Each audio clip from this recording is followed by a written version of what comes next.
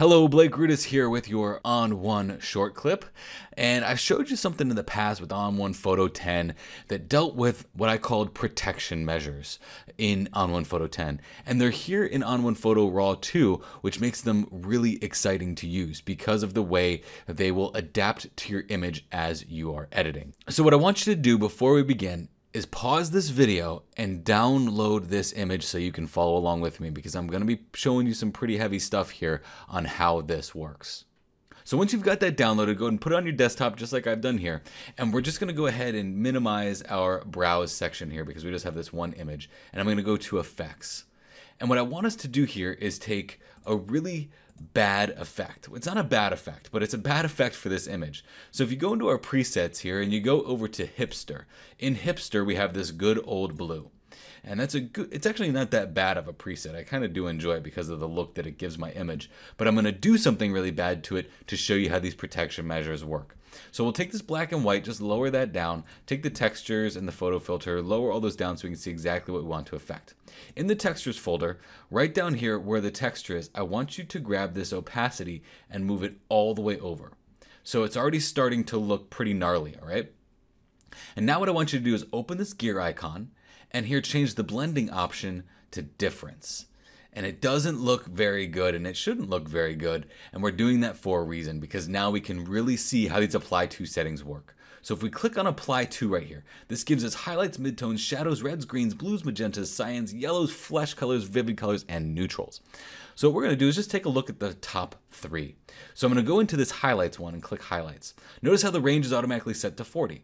This range is what allows you to apply whatever it is that you want to just your highlights within this specific filter. If we turn this off, there's no difference, okay? So bring this range all the way down to 0. Now there's no effect, because we're telling it to apply it to the highlights, but not apply it to any of our highlights until we start moving this value over until we go all the way to 100. Okay, so it starts out with the lowest or the biggest amounts of highlights, your biggest swatches of highlights first, and then moves into your varying degrees of highlights until it gets into your midtones and even starts to encroach a little bit on some of our shadows here. But you can see our building is very dark on the top of the roof there, so it's not really affecting the roof until we get really far over on that range spread. So now let's go to our midtones. We'll hit midtones and move that range over. And now as we move that range on over, you can start to see how it fills in the midtones first, and it's not affecting our highlights or our shadows right now as strongly as it's affecting our midtones. Let's just go that far, okay? And bring it all the way over to 100, and then you start to see how even some of our highlights here are still protected from that area. So with that range all the way at 100, start to protect those highlights. We're now telling it to protect the highlights of those midtones so that they start to come through. So not only do we have the range adjustment to apply it only to our midtones, now we have these adjustments down here to apply it to our highlights, our shadows, our skin, and so forth. Skin is kind of like your midtones. So let's take this to another level now. Let's hop over into develop and watch what happens, because our filtering is happening, the develop module happens below the effects. So if I bring up the highlights here, you can start to see how the scratches start to go away. So we've got those protection measures that we put in place in the effects module by applying it to only specific areas. And then as we increase the highlights or the contrast or the shadows in this image on the develop level, it's happening on the lowest level, and all those settings from effects are applying themselves as it sees the image below. So it's kind of like a fluid or organic developing process now.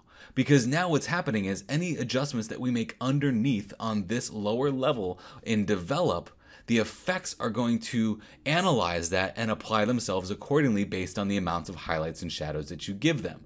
We bump up those whites, you start to see that that texture goes away completely because of the way that we've used those apply to settings. We've basically got 3-dimensional levels here of editing now.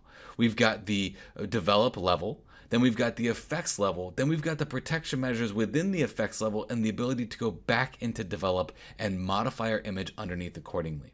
The reason why I gave you this image so that you can work along with me is because this is a pretty heavy topic. But if you can get a good handle on this, you will begin to master photo editing and apply really advanced concepts in a very simple way. To me, this is the absolute power of ON1 Photo RAW at its finest.